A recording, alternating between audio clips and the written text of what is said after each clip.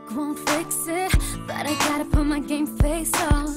I wish mascara could mask this until all the tears are gone.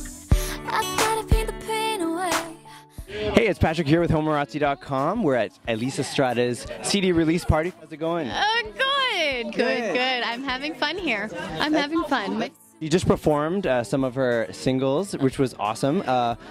Most recently, she came out with Lipstick, yeah. And she performed that earlier. So I recently watched your video, and tell us a little bit about filming that in comparison to You're So Hollywood, which was your first single on the album. Yeah. You know what? That video is very different. The lipstick video is very different from Hollywood video. I mean, it was definitely all about. We filmed it in London, England. I heard. Yeah. So it was about the picture. It was very just beautiful. Yeah. Instead of like the crazy story that Hollywood. You're So Hollywood. I found that like You're So Hollywood was more of a Hollywood story, whereas this was like more of a personal story, you know, and you didn't have to do much to tell the story. Yes. Yeah. So I just walked around sad because it is kind of a sad song. And drove around sad. Yeah. It was very just a picture, beautiful kind of video. Lipstick is such an emotional song.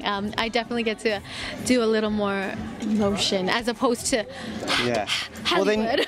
Well, then you might hate what my next recommendation is for your next single, which is Yin Yang, because I think that song is awesome. No, you know what? I like that too.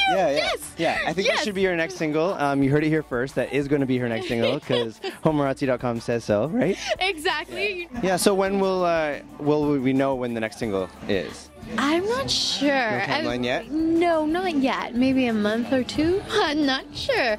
But it might not even be Yin Yang. It might actually be a new song that I just recorded for a TV show called Hellcats. So let's talk about that. Hellcats, yes. So you're going to be on an episode in the new year. Yes. Do you know what the storyline is around that time that you're singing that song? Do I know the storyline? No, I have no idea. It's going to be a surprise. It's going to be a surprise to you too. Yeah. If you haven't picked up the album, definitely make sure you do. It's a great Christmas present. I know that a lot of people out there, girls, guys, everyone wants this album, so make sure that you get it into the stocking or under the tree. So there's something out there for everyone. Absolutely. Something there for everyone. Definitely. Male, female, young, old. Thanks so much for taking the time to sit down with us here at your CD release party. I'm Patrick here with Homorazzi.com with Elise Estrada. Thank you. Thanks, guys. On my face.